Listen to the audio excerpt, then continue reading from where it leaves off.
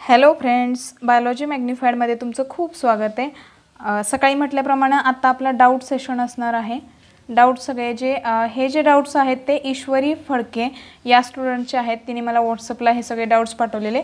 Actually तिने बरेच सारे प्रश्न पाठवलेत आणि ते सगळेच्या सगळे याच्यामध्ये कव्हर करता आले नाहीत आणि हे सगळ्यांसाठी डाऊट्स असतील, कारण हे डाऊट्स कुठले आहेत बाळांनो? मॉक टेस्टमधले डाऊट्स आहेत। मॉक टेस्ट जी झाली याच्या अगोदर मी इम्बाईबवरची दिलेली, तर त्याच्यावरचे तुमचे डाऊट्स आहेत। या डाऊट्समुळे मला बऱ्याचशा गोष्टी त्या टेस्टबद्दल सुद्धा क्लिअर झाल्या, कारण मी इतकी डिटेल जाऊन ती टेस्ट अगदी 1 बाय 1 क्वेश्चन बघितला नव्हता, जस्ट ओव्हरलुक केली होती।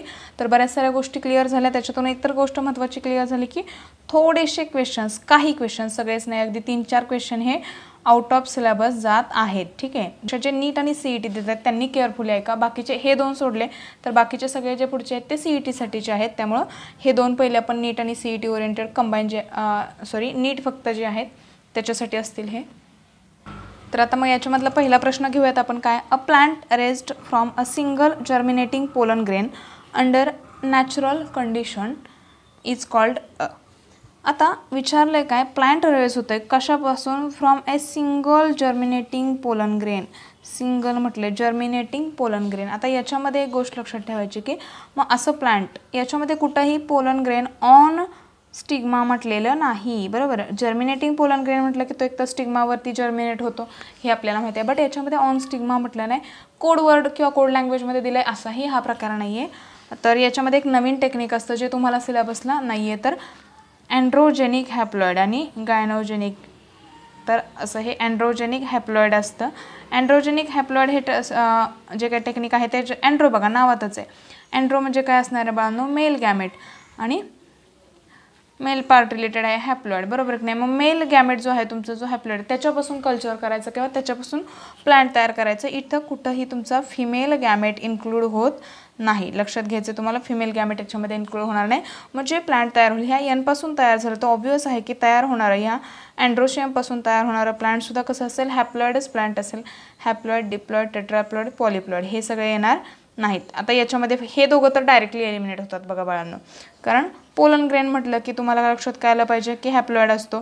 याच्याबरोबर जर एक फिमेल आला तर डिप्लॉइड होईल, बरोबर? पण याच्यामध्ये तसं नाही आहे। रेज्ड फ्रॉम अ सिंगल, लक्षात काय ठेवायचं आहे? A plant raised from a single germinating pollen under natural conditions. ठीक आहे, तर याच्यामध्ये हॅप्लॉइड प्लांट असं त्याचा आन्सर येणार आहे। याच्यामध्ये कुठेही फर्टिलायझेशन होतं आहे असं त्यांनी सांगितलेलं नाही। नेक्स्ट जो पॉईंट आहे तो बघा, किंवा क्वेश्चन काय दिला आहे? Which of the following is dissolve in water for making बोर्डो मिक्सचर। आता हे बोर्डॅक्स मिक्सचर असं नाही वाचायचं, बोर्डो मिक्सचर असंच वाचायचं, जरी स्पेलिंग तसं असलं तरी। ॲक्च्युली ह्या क्वेश्चनचा तुमच्या सिलेबसशी तसा काही संबंध नाही, नीटमध्ये तुम्हाला हे हेल्पफुल राहील। Calcium chloride, copper sulphate, sodium chloride, none of अबो नाही। हे सोडियम क्लोराईड तर तुम्ही डायरेक्टली एलिमिनेट करू शकता। पाण्यामध्ये मीठ टाकल्यानंतर बोर्डो मिक्सचर तयार होतो का? नाही, म्हणजे हे तुम्हाला लक्षात येतं आहे। साधं पाणी आपण घरी त्याच्यात मीठ विरघळवतो, तर हे तर नाही। कॉपर सल्फेट आणि कॅल्शियम क्लोराईड, तर याचा आन्सर आहे कॅल्शियम क्लोराईड, जे ब्लू कलरचं असतं आणि हे प्लांटसाठी फंजीसाईड म्हणून वापरलं जातं। इक्वल अमाऊंटमध्ये वॉटर आणि ह्याच्यामध्ये बघा कॅल्शियम क्लोराईड म्हणजेच काय आहे तुमचं? बेसिकली लाईम आहे, तर याला लाईम म्हटलं जातं। लाईम पाण्यामध्ये मिक्स करून बोर्डो मिक्सचर तयार केलं जातं, जे अँटीफंगल अँटीबॅक्टेरियल प्रॉपर्टीचं असतं। आता नेक्स्ट क्वेश्चन बघूयात मग आपण। नेक्स्ट क्वेश्चन तिने जो पाठवलेला होता तो युरे अँड मिलर्स एक्सपेरिमेंटचा होता। ओरिजिन अँड इव्होल्युशनमध्ये आपल्याला उद्या तो क्वेश्चन घ्यायचा आहे, म्हणजे उद्या त्या टॉपिकमधले जेव्हा होतील कवर आपले क्वेश्चन्स, त्याच्यामध्ये तशा टाईपचे क्वेश्चन्स कवर होतील। तुम्हाला त्याच्यामध्ये क्लिअर होऊन जाईल की लेबलिंग कसं करायचं। त्याच्यामध्ये ऑप्शनसुद्धा नव्हते, तरी पण ठीक आहे। तर तो क्वेश्चन इथं आपण घेणार नाही, कारण आपला टॉपिक अजून तो बाकी, तिथं कवर करू आपण तो क्वेश्चन। नेक्स्ट क्वेश्चन बघूया। The milk produced during the initial few days of lactation. आता इथं हा लॅक्टेशन वर्ड वापरला म्हणजे तुम्हाला काय वाटतं? ह्युमन सोडून बाकीचे जे ॲनिमल्स आहेत किंवा आपण काय म्हणू डेअरी इंडस्ट्रीसाठी हा ॲनिमल वर्ड वापरला जातो, तर अजिबात नाही। लॅक्टेशन हे फिमेल, कुठल्याही फिमेलमध्ये लॅक्टेशन म्हणजे काय असतो बाळांनो? मिल्किंग पिरियड आहे ना, मिल्क जोपर्यंत ते एखादा बेबी त्या मदरच्या मिल्कवरती जोपर्यंत फीड होत आहे तोपर्यंत त्याला मिल्किंग पिरियड म्हणणार आहे, म्हणजेच लॅक्टेशन आहे। ठीक आहे, मग इनिशियल फ्यू डेज काहीचा तुम्ही ह्युमन हेल्थ अँड डिसीजमध्ये आपण हा सगळा पॉईंट कव्हर केला आहे, तर याला रिलॅक्सिन। आता लक्षात घ्या, ऑप्शन्स बघूयात। Cholesterol, रिलॅक्सिन, oxytocin, HCG। ह्युमन कॉरिओनिक, गोनॅडोट्रोपिन. ही सगळी नावं कशाची आहेत बाळांनो सांगा. ही तिघींच्या तिन्ही जी नावं आहेत ही नावं तर हार्मोनची आहेत की नाही. म्हणजे तुमच्या तर एक लक्षात आलं की हे हार्मोन तर नाही. द मिल्क प्रोड्युस्ड म्हणजे मिल्क विचारले ना, हे हार्मोन हे काही मिल्कचं नाव नाही आहे, बरोबर की नाही. किंवा मिल्क हार्मोन तर नाही आहे. म्हणजे तुम्हाला एलिमिनेशन टेक्निकने हा क्वेश्चन सोडवायला यायला पाहिजे होता. माझी तशी अपेक्षा आहे, कारण आपण एलिमिनेशन टेक्निक शिकवलेलं आहे. कसं ऑप्शन्स एलिमिनेट करायचे ते प्रॉपरली आपण टीच केले. प्रत्येक क्वेश्चनमध्ये आपण ते सांगतो. जिथं जिथं ती मेथड आपल्याला यूज करता येते तिथं आपण ते करतो. सो ठीक आहे, आलं नाही तर इतकी काय म्हणजे टेन्शन घ्यायची गोष्ट नाही आहे. बट तुम्ही आता शिकून घ्या ती गोष्ट. आता अजून वेळ मिळाला आहे तुम्हाला तर. कोलोस्ट्रम, तुम्ही जे खरवस वगैरे म्हणता की नाही, मी तिथं अगदी मराठीत सांगितलं पण होतं तुम्हाला. चिकाचं दूध म्हणतात किंवा खरवस म्हणतात मराठीमध्ये, बरोबर आपल्याकडं. तर ते म्हणजे कोलोस्ट्रम आहे. ह्याच्यामध्ये अँटीबायोटिक प्रॉपर्टीज जास्त असतात. तुम्ही ॲडव्हर्टाईज वगैरे, मी एकदा मला वाटतं हे पण एक्झाम्पल मी दिलं असेल तुम्हाला. ॲडव्हर्टाईज ऐकता की नाही तुम्ही, गोल्डन आवरमध्ये म्हणजे पहिल्या 1 तासात आईचं दूध बाळाला द्या, तर ते काय असतं, कोलोस्ट्रम असतं. कारण अँटीबायोटिक्स म्हणजे थोडक्यात काय आहे, इम्युन पॉवर, इम्युनिटी बाळाची काय होत असते याच्यामधून वाढते. मग ते ॲनिमलच्या बाबतीत असू दे तर ह्युमनच्या बाबतीत असू दे, सेम असतं. Next, न्यूक्लिओटाइड possesses. आता हा क्वेश्चन खूप इम्पॉर्टंट आहे. Sugar plus phosphate, sugar plus pyrimidine, sugar plus purine plus pyrimidine, pyrimidine plus phosphate. ईश्वरीचा doubt होता. ईश्वरीचं काय म्हणणं आहे की तिसऱ्या ऑप्शनमध्ये sugar plus purine plus pyrimidine plus phosphate असं असायला पाहिजे होतं का. ऑब्वियसली म्हणजे असं पण असू शकलं असतं. एकदम बरोबर तिचा ॲनालिसिस आहे.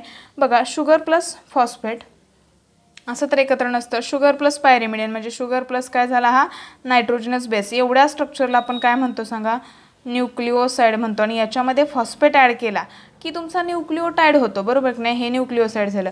मग याच्यामध्ये शुगर आहे, प्युरिन म्हणजे काय आहे तुमचा नायट्रोजनस बेस आहे, फॉस्फेट आहे, म्हणजे हे सगळं काय झालं तुमचं न्यूक्लिओटाइडचं स्ट्रक्चर झालं, बरोबर की नाही, न्यूक्लिओटाइडचं. त्याच्यानंतर आहे नायट्रोजनस बेस आणि फॉस्फेट. ह्या दोघांचं काय कॉम्बिनेशन नसतं आपल्याकडे. म्हणजे हा एलिमिनेट झाला, हा तर पहिल्यांदाच एलिमिनेट होतोय.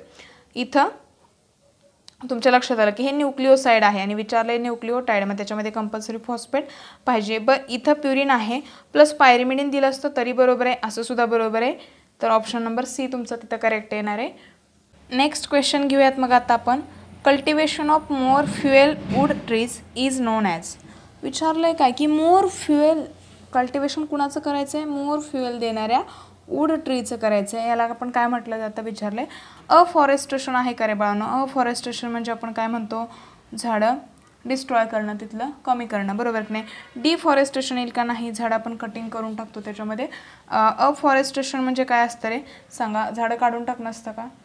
अफॉरेस्टेशन म्हणजे झाडं लावणं, पण कुठल्या ठिकाणी सांगा, जिथं झाडं अजिबात नाहीत तिथं. आपण 3 कन्सेप्ट बघितलेल्या, डिफॉरेस्टेशन, अफॉरेस्टेशन आणि रिफॉरेस्टेशन. रिफॉरेस्टेशन म्हणजे ऑलरेडी जिथं झाडं होती तिथं नवीन झाडं लावणं. अफॉरेस्टेशन म्हणजे जिथं आधी झाडं नव्हती तिथं झाडं लावणं. डिफॉरेस्टेशन म्हणजे झाडं कट करून टाकणं. हे तर गेलं, कारण याच्यामध्ये फ्युएल वूडचा पर्टिक्युलर काही संबंध येत नाही. एनर्जी प्लांटेशन, एनर्जी क्रॉपिंग ह्या सिमिलर कॉन्सेप्ट्स आहेत. आता असे क्वेश्चन्स रद्द व्हायला पाहिजेत किंवा असे क्वेश्चन्स येत नाहीत CETमध्ये. त्या सॉफ्टवेअरवाल्यांनी किंवा वेबसाईटवाल्यांनी थोडंसं इकडं तिकडं मे बी नजर चुकीनं हा प्रॉब्लेम झालेला असू शकतो. एनर्जी प्लांटेशन किंवा एनर्जी क्रॉपिंग याचा अर्थ काय असतो, असे प्लांट्स ग्रो करणं किंवा लावणं, किंवा प्लांट्स असतील किंवा श्रब्स असतील तर ते लावणं ज्यांचे जे काय होतात शॉर्ट टाईममध्ये लगेच काय होतात आपल्याला यूज होतात आणि पर्टिक्युलरली फूडसाठी आपल्याकडं वापरले जात नाहीत. कशासाठी वापरले जातात, कंबशनसाठी वापरले जातात. तर जाळण्यासाठी, थोडक्यात काय ॲज अ फ्युएल म्हणून जाळण्यासाठी वापरले जातात. मग एकतर ते डायरेक्टली वूड म्हणून जाळले जातील किंवा बायोमास म्हणून कशामध्ये वापर केला जाईल, मिथेनॉल, इथेनॉल तयार करण्यासाठी वापर केला जाईल. असे म्हणजे डायरेक्टली किंवा इनडायरेक्टली ते जाळले जातील, फ्युएलसाठी वापरले जातील. तर त्यांना energy crops. Actually energy cropping म्हणजे पण कसं असतं बघा, आता जर तसं बघायचंच म्हटलं तर क्रॉपिंग आणि बाय वर्ड जर बघायचं म्हटलं तर तुम्हाला हा ऑप्शनसुद्धा एलिमिनेट करता येतो. हे तुमच्या एवढ्या लेवलला नाही बरं का, खरं तर हे डिग्रीचं म्हणजे हे होतं. कल्टिवेशन म्हणजे प्लांटेशन, ठीक आहे. कल्टिवेशन म्हणजे झाडं लावणं, प्लांटेशन म्हणजे पण झाडं लावणं. मग कल्टिवेशन विचारलं म्हणून ऑप्शन नंबर बी बरोबर आहे. याचा आन्सरसुद्धा ऑप्शन नंबर बीच आहे, ही गोष्ट लक्षात घ्या. आता हा ऑप्शन कसा कन्सिडर करायचा नाही. क्रॉपिंग म्हणजे प्लांटेशन पॅटर्न असतो आणि इथं पॅटर्न विचारलं का कल्टिवेशन विचारले, म्हणून ऑप्शन नंबर बी बरोबर आहे आणि ऑप्शन नंबर सी तुमचा इथं एलिमिनेट होतोय. मला माहिती आहे खूपच वेळ झाला आहे, बरोबर की नाही व्हिडिओ तयार करायला. ॲक्च्युली फ्रेंड बरोबर बोलण्यात बराच वेळ गेला, बऱ्याच दिवसांनी भेट झालेली त्यामुळं तर थोडासा डिले झाला आणि दुपारी व्हिडिओ करायचा जास्त मूड पण राहत नाही, इवन थोडंसं डिस्टर्बच होतं आहे वातावरण. ठीक आहे, आता हा क्वेश्चन खूप इम्पॉर्टंट आहे, या टाईपचा क्वेश्चन खूप इम्पॉर्टंट आहे. बऱ्याच जणांना जेनेटिक्सवरचे काय तुम्हाला लागतात न्यूमेरिकल्स लागतात, तर हा क्वेश्चन त्या सगळ्यांसाठी आहे. ऑलरेडी आपण या टाईपचा क्वेश्चन घेतला बट थोडा फिरवून विचारला. इथं बघूयात काय. In a given DNA segment the number of nucleotides of guanine is 75 and those of thymine is 75. The total number of nucleotides in the segment will be. आता बघा, तिनं जे मला स्क्रीनशॉट पाठवला त्याच्यामध्ये 3च ऑप्शन होते. तिसरा ऑप्शन 300 असायला पाहिजे, कारण आन्सर तेच येणार आहे. कसं ते बघा. तुम्हाला काय माहिती आहे बघा, प्युरिन आणि पायरिमिडीनची काय असते सांगा, पेअर असते, बरोबर की नाही. आणि रेशो काय असतो सांगा बाळांनो, 1:1 असतो. म्हणजे आणि पेअर कशी असते, एक प्युरिन आणि एक पायरिमिडीनची काय असते, पेअर असते. आणि हा प्युरिनचा आणि पायरिमिडीनचा रेशो कसा आहे तुमचा, 1:1 आहे, बरोबर. मग प्युरिन घ्या, कुठला घेताय, ॲडेनिन घेऊयात. आता ॲडेनिनला पेअर कोणाची असते सांगा, ॲडेनिनला पेअर असते थायमिनची, बरोबर की नाही. याच्यामध्ये डबल बॉन्ड असतो वगैरे, या सगळ्या गोष्टी आपल्या झाल्यात. ॲडेनिनला थायमिन पेअर असतो आणि इथं DNA आहे, त्यामुळं सायटोसिनला कोण पेअर असणार आहे, गॉनिन पेअर असणार आहे. दिलंय कशाचं, गॉनिनचे. मग सांगा, एखाद्या न्यूक्लियोटाइडमध्ये गॉनिनचं विचारलं, म्हणजे ज्या न्यूक्लियोटाइडमध्ये गॉनिन आहे त्या न्यूक्लियोटाइडला गॉनिन न्यूक्लियोटाइड, ज्या न्यूक्लियोटाइडमध्ये ॲडेनिन नायट्रोजनस बेस आहे त्याला ॲडेनिन न्यूक्लियोटाइड म्हणायचं. बस, याच्यापेक्षा वेगळं याच्यामध्ये काहीही अवघड नाही आहे. जो नायट्रोजनस बेस एखाद्या न्यूक्लियोटाइडमध्ये आहे त्याच्यानुसार त्याला नाव दिलं जातं. समजा थायमिन एखाद्या न्यूक्लियोटाइडमध्ये तर थायमिन न्यूक्लियोटाइड म्हटलं जातं. मग असं तुम्हाला काय दिले, बरं हे तर तुमच्या लक्षात आलं की ह्या सगळ्यांची बेरीज काय असते, ॲडेनिन प्लस थायमिन आणि सायटोसिन प्लस गॉनिन, हे सगळं काय असतं, 1 असतं. म्हणजे 1:1 रेशो आहे, बरोबर. आणि हे सगळं काय आहे, 1:1 म्हणजे 1 असणार आहे. मग हे आउट ऑफ 100 किंवा 100मध्ये हे सगळे असणार आहे. आता 1 रेशो आहे किंवा 1:1 येतात. सगळे किती असतात बाळांनो सांगा, 25% असतात, बरोबर की नाही. सॉरी, याच्यामध्ये असं नसतं, हे फिक्स नसतं, यांचा रेशो 100 आहे. हां, हे प्रमाण मात्र बदलत राहतं. आता काय दिलं आहे बघा, याच्यामध्ये फिक्स दिलं आहे. गॉनिनचा किती दिला आहे सांगा, इथं गॉनिन किती दिला आहे, 75. मग याच्यामध्ये हे तर 1:1 आहे, प्युरिन आणि पायरिमिडीन 1:1 आहे, बरोबर की नाही. मग जेव्हा गॉनिन 75 असतो त्यावेळेस सायटोसिन पण डोळे झाकून 75च असतो. इथं हे नाही, हे प्युरिन पायरिमिडीन 1:1 म्हणजे सेम असतं. त्याच्यानंतर थायमिन पण किती दिलं आहे, 75. मग ॲडेनिन पण 75च असणार.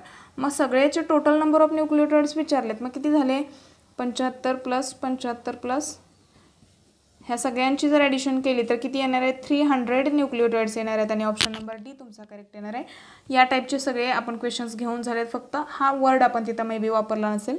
समजा असं दिलं आहे बघा, ॲडेनिनचे 25 आणि तुमच्या फक्त ॲडेनिनचे 25 दिले, ठीक आहे. सेम क्वेश्चन घ्या आणि काय करा, ॲडेनिनचे न्यूक्लियोटाइड्स किती आहेत बाळांनो, 25 आहेत. आणि मला काय काढायचे, सायटोसिनचे काढून दाखवायचे. हा क्वेश्चन तुम्हाला होमवर्कसाठी असणार आहे, याच्यावरून काढून दाखवा. आता ह्या टाईपचे प्रश्न झालेत. तुम्ही जी नीड्स नेचर एक्सप्रेशन अँड रेग्युलेशनच्या टॉपिकमध्ये जाऊन बघा व्हिडिओ, ज्यांनी बघितला नसेल त्यांनी. आणि हे मला कमेंट सेक्शनमध्ये कळवायचं आहे तुम्ही की ॲडेनिन जेव्हा 25 दिला जातो त्यावेळी सायटोसिन काढायचा आणि किती आहे तो, ते मला सांगायचं आहे तुम्ही कमेंट सेक्शनमध्ये. तर हे होते आजचे डाऊट्स. ह्याच्यातले अजून तिच्या डाऊट्समधले पण 3-4 डाऊट्स बाकी आहेत. बाकीसुद्धा खूप साऱ्या मुलांचे डाऊट्स घेणं बाकी आहे. उद्यापासून आपण ते सुद्धा घेऊयात. जर तुमचे ह्यातले सगळे डाऊट्स क्लिअर झाले असतील, बऱ्याच जणांनी टेस्ट दिली आहे, त्या सगळ्यांचे डाऊट्स असावेत कदाचित, किंवा ज्यांचे असतील त्यांचे क्लिअर झाले असतील तर आपल्या चॅनलला शेअर करायला विसरू नका. त्याचबरोबर लाईक करा, सबस्क्राईब करा आणि बेल आयकॉन प्रेस करा मित्रांनो. थँक्यू.